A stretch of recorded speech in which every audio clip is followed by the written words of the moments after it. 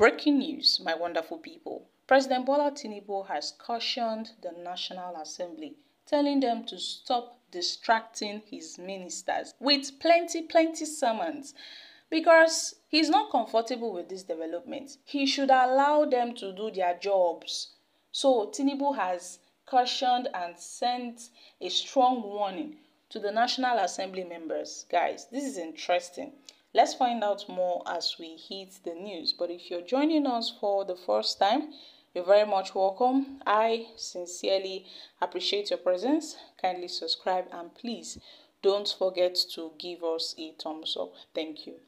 Now, President Bola Tinubu recently appealed to the members of the National Assembly to exercise restraint in summoning heads of ministries, departments, and agencies before parliamentary committees. Speaking at the breaking of the Ramadan fast on Wednesday in Abuja with the Speaker of the House of Representatives, Tajuddin Abbas, and the House leadership, the President said while oversight is essential for maintaining transparency and accountability in governance, excessive summoning of officials can disrupt operations and hinder service delivery to the citizens.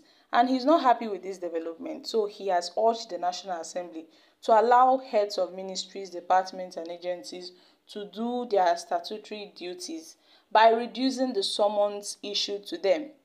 Tinubu made this statement on Wednesday through his special advisor to the President on Media and Publicity at Jury, where the President appealed to the National Assembly members on this very issue. Now, Tinubu said he has been watching various committees, summoning the ministers, the head of agencies, and at this point, he has noted that they should let the ministers, his ministers, to do their jobs. They should let them breathe because this is distraction. Yes, you are saying you want to do your primary duty by, summoning them, but at this point, they are being distracted, they are being disturbed. So they should find a way to balance this so as not to cause distraction to his ministers. But then Tinubu expressed confidence in the National Assembly's ability to sustain a good governance and also praise the executive and the legislative branch's current amicable relationship. He claimed that the good working relationship has resulted in the swift passage of various measures aimed at improving Nigerians' well-being. But then he advised the lawmakers not to forget about their people and also to use the holy month of the Ramadan to express compassion and also support for the less fortunate in the society, because they have to keep their faith. They must remember their people and what they are currently going through. But for now, Tinubu has cautioned the lawmakers to be very discreet in running their oversight functions so as not to distract his ministers from doing their jobs, because too much summoning will lead to distraction and it is more like a disturbance. So he's not pleased with this development. I mean, there should be a shift parliamentary sitting, to accommodate each other so that they won't have clashes. So at this point, Tinubu has noted that this is what he wants and there's no going back on this. So guys, what are your thoughts on this issue? I mean, a lot of people will see this as a threat, that Tinubu is threatening the National Assembly not to summon his ministers occasionally, not to summon them frequently. But then Tinubu has given his statement, and in his own interests, he has, looked at the way it is and also noted how this is distracting his ministers, pleaded with the National Assembly members, the lawmakers, to make this scheduled so it won't clash with the ministers' duties and what they ought to do, because this summon will definitely cause a distraction. So my country people, this is it. A lot of people are commenting that yes, Tinubu should let them do their jobs, that it is the job of the lawmakers to checkmate these ministers. But then why is Tinubu trying to force them not to do their jobs? He is the president. and his statement is more like the law.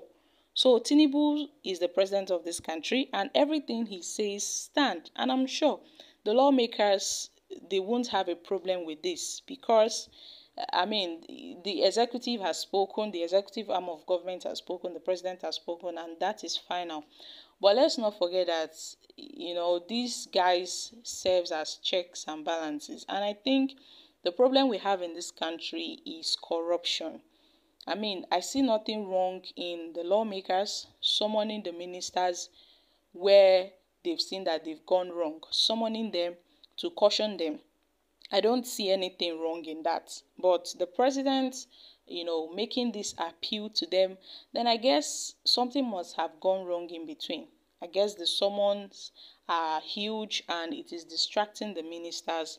So Tinubu has issued this warning to allow the heads of the ministries, the agencies to do their jobs.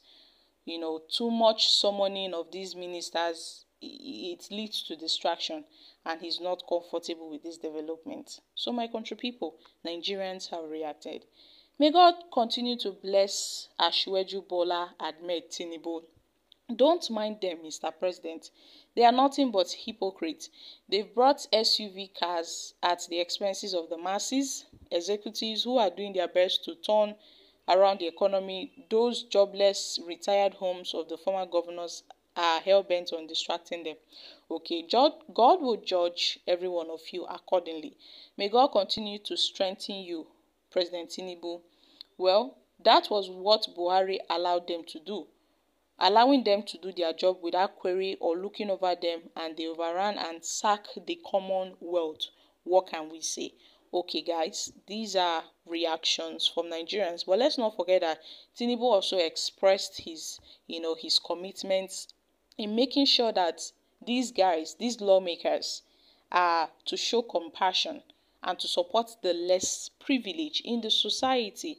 So far, so good. The House of as the House of Assembly, the House of that's the lawmakers, I beg your pardon, have been very supportive of the president and his policies. They've been very, very supportive. That's the National Assembly, I beg your pardon. So my country people, I'm dropping here. Kindly share your thoughts on this in the comment section. Thank you.